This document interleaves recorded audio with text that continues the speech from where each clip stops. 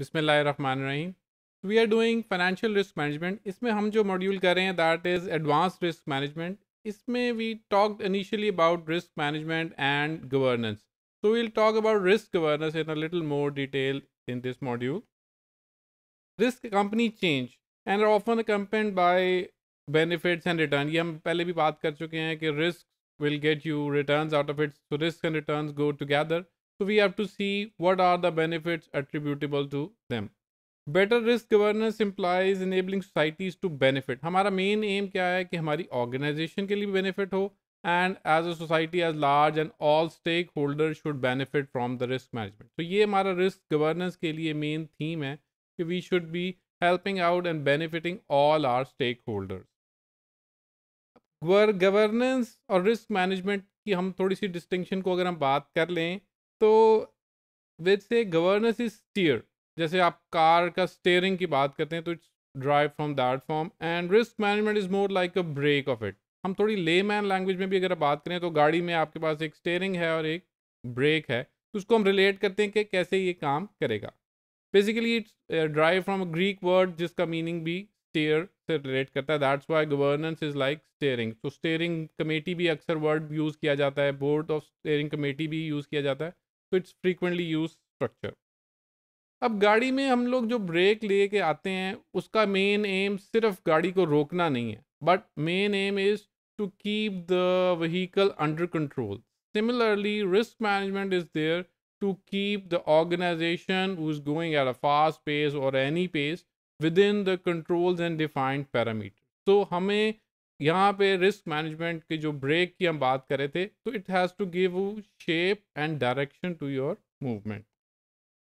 The fundamental reason to run organisation is value creation. हम कोई organisation risk management के लिए नहीं बनाते, हमारा मेन है कि जी वैल्यू एडिशन की जाए, बिजनेस ग्रो किया जाए। That's the original M which we appreciate, but here we want to bring in this structure के उस process में हम improvement लेके आए। We don't want to reduce that process, but we want to manage and refine it. Risk is quantifiable both in absolute and relative term. कुछ risk ऐसे हैं जो आप स्पेसिफिक बात कर सकते हैं कि जी इस पे इतनी अमाउंट का रिस्क है, जी if we take this decision and it goes bad so we lose 500 million। Another way is we have two types of project, we can say this one is more riskier, तो ये एक relative level की quantification है।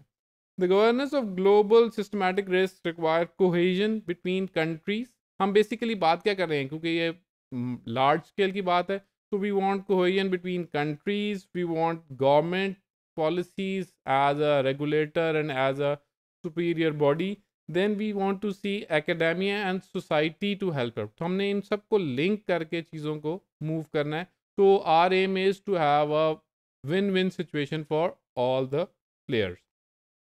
Governance refers to action, process and tradition by institution which are authorized to exercise। Basically मकसद हमारा governance का क्या है कि उसको कैसे function किया जाएगा, how things will be done, that's referred under the governance, and what decisions will be taken and how they'll be implemented। तो हमारा aim है कि उनको support किया जाए, उनको facilitate किया जाए। Challenges of risk governance in 21st century. अब बेसिकली हो क्या गया है, रिस्क की नीड और चैलेंजेस जो हैं वो बढ़ गए हैं। Reason being now we are more interconnected. May be if you can recall 5 साल पहले we were using more of products of are one country. Normally import होती थी बट इतनी ज़्यादा online trading, online buying, online access was not there. तो now the interdependence and connectivity has increase, तो इसकी need भी बढ़ गई है, उसकी चैलेंजेस भी बढ़ गए हैं। The challenges of 21st century with respect to governance, in addition to opportunities, the potential to vulnerabilities, क्योंकि गैप्स ज़्यादा हो गए हैं, रिस्क ज़्यादा हो गए हैं, you are more on the internet, so it will be bringing you a lot more risk with respect to your secure data, your secret information। तो आपने उसको भी अच्छे तरीके से मैनेज करना है कि आपने उसको कैसे देखना है। और ये बहुत अरसे में नहीं हुआ, it was a more rapid change because technology is going at a very fast pace। तो ये बहुत कोई स्लो मूवमेंट नहीं है, so we also have to take quick steps to adopt that. Risk is inseparable from returns, ये हमने पहले बात किया है कि रिटर्न्स के साथ अटैच हैं। अब डिफरेंट एसेट कैटेगरीज के साथ डिफरेंट तरह के रिस्क हैं।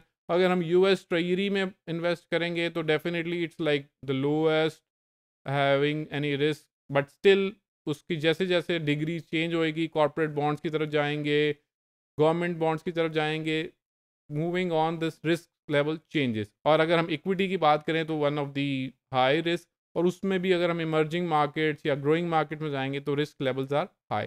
तो risk and rewards have to be quantified and gauge to make a decision.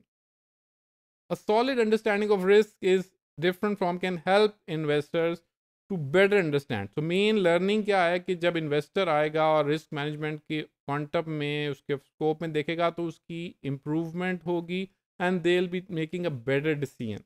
तो उनको अपॉर्चुनिटीज़ का भी पता लगेगा, what are the cost associated with them, so they can have a better decision out of it. तो हम इसी context में we will be discussing about markets and this functioning in the upcoming module. Thank you.